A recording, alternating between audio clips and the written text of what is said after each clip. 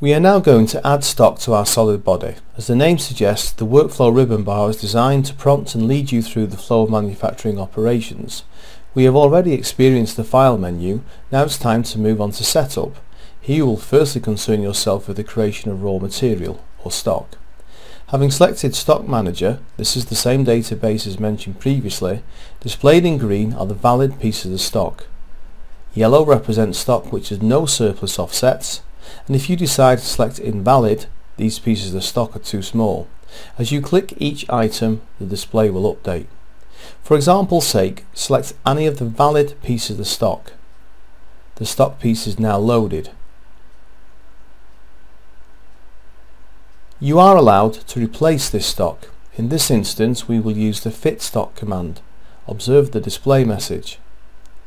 Fit stock will allow you to create a unique piece of cylindrical stock based on the solid model sizes. The illustration in the dialog box will continually update as you place values into each field. Furthermore, you can alter the units from metric to inch. I'll set the diameter to 4 1/4 inches.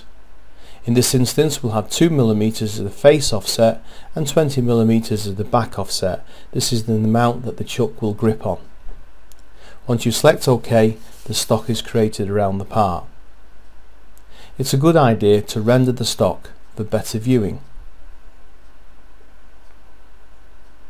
If you wish to amend the stock sizes, simply double click the stock image, and from the resultant dialog box you may now alter the values. In this case, I think I'll decide to alter the colour. Referring back to the previous tutorial, one may now use the component setup dialog box. The stock function is now active, thus allowing you to make the datum relative to the part or to the stock. Let's progress along the ribbon bar to our next stage, which is called Select Machine.